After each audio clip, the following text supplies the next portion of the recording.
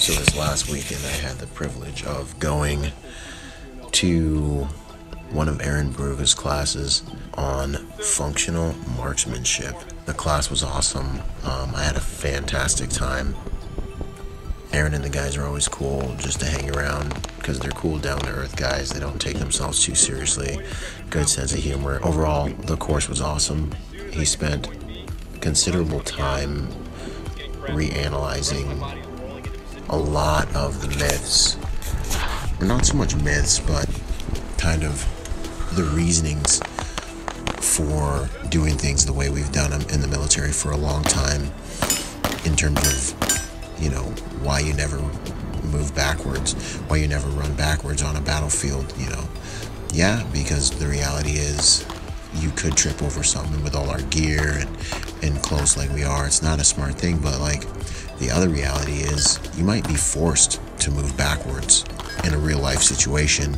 And when you're watching dash cam or body cam shootouts, you know, it's still a 3D battlefield. And so even though there's things that we don't want to do, we got to be good at doing really all things. So as many things as be as good at doing as many things as you can, so your toolbox is full, you know, when the time comes, because you really don't know what skill set you're gonna need. We broke some boundaries. We worked on some skill sets that are things that are taboos in the industry and taboos in the military and most of the places where we've got the bulk of our training. I thought it was fantastic.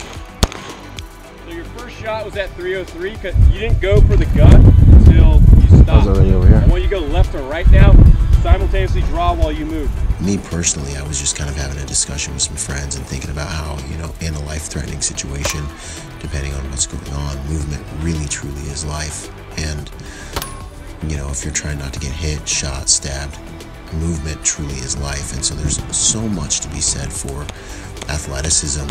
Can you move your body? How efficiently can you do different things when you move your body?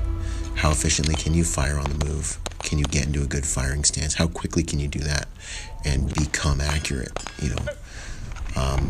And all of these things are things that we covered in that class. So I really appreciated it. It was more than just shooting at some targets. And, you know, we did do a qual at the beginning, an assessment at the beginning with his, you know, his assessment system that he's come up with on his targets, which was real cool, real good. That was a whole nother ride, man. That deserves a whole nother article in and of itself. And really what he said those are designed to do is help you to be able to really comprehend data that you're shooting at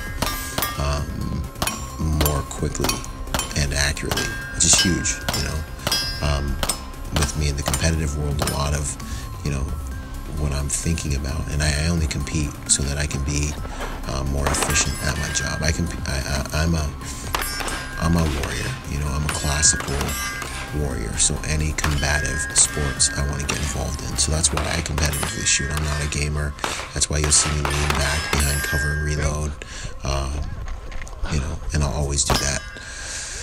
At this point, that's what my mind says. But nonetheless, at his course, we took that assessment to begin the class, and then we moved into moving and shooting. Gradually, we moved into it, and then by the end of the day, we were full-on sprinting, basically doing shuttle runs and shooting and firing, and it was fantastic. We ran some competitions. The competition was real good.